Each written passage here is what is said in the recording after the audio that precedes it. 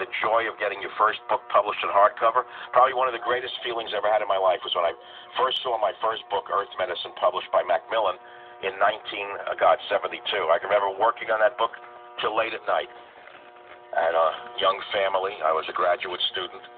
And my great professor said to me, Michael, he called me one night at 11 o'clock. He said, go home. Your family needs you. I would work until late at night writing that book because it meant so much to me. I'm still a writer. I still get a pleasure out of the written word and writing the written word. But I didn't write a book just to write a book. I didn't need the money. I needed this information to get out before it's too late.